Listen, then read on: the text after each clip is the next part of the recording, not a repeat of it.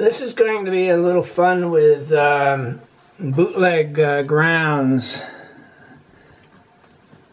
So we can see here that the neutral comes into this screw, and then the typical bootleg where the neutral is connected to the ground screw. I've left the wire really long so that I can do some other things with the experiment here.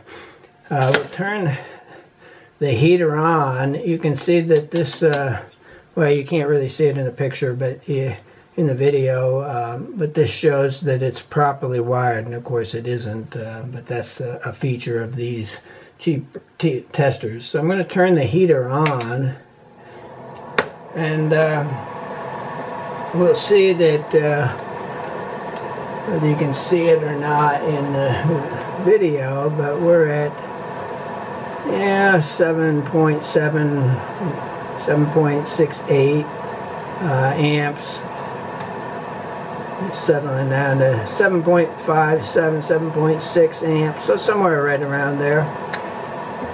Now what I want to do is connect the that bootleg ground to a known ground here. This is the ground from the circuit, and it runs out here to here.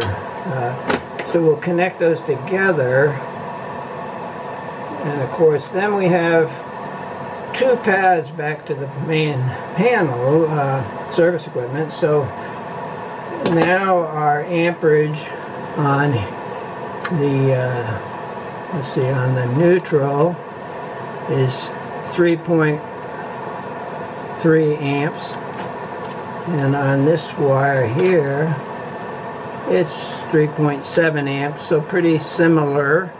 There could be other things running on the circuit that's making it different, but at any rate, that shows how that amperage gets cut in half when you have two paths. So now the question is, if you were to touch this, will you get a shock if you're touching something else that is grounded? Well, the way to test that is to disconnect this while the heater's still running and see if I can touch this and touch this at the same time. And as you can see, I don't get a shock.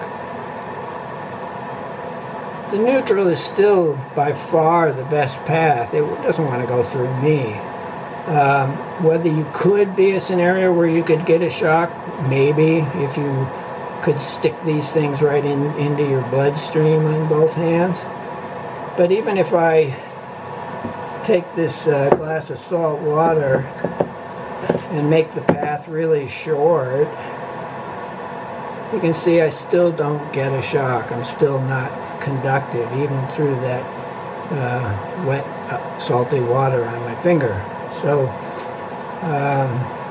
it'll be interesting to see if there's any amperage on that wire with my wet finger making contact, and it's staying all zeros. So I'm not very conductive.